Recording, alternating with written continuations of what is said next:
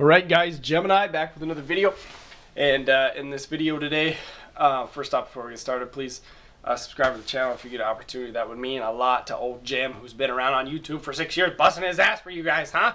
So subscribe to the damn channel, unless you hate the videos. If you hate the videos, you could always go down there, you know where, big boy. Anyways, what the hell was I going to talk about in this video? I totally lost my fucking train of thought. Anyways, okay, leave it up to WrestlingDVDnews.com. They have posted up the picture of what the WWE Fastlane DVD is going to look like.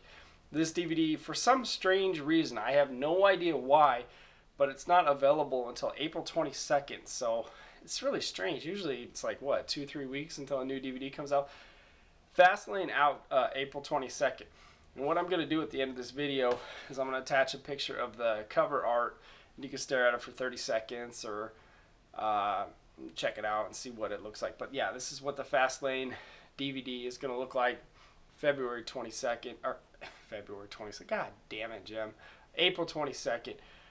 So check it out, and you guys leave your comments and let me know what you think about the Fastlane DVD. And I was not happy with this event.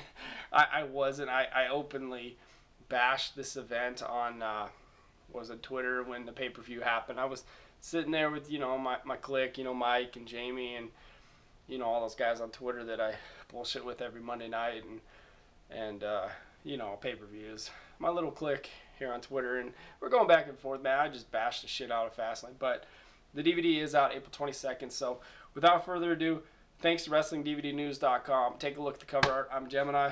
Peace out.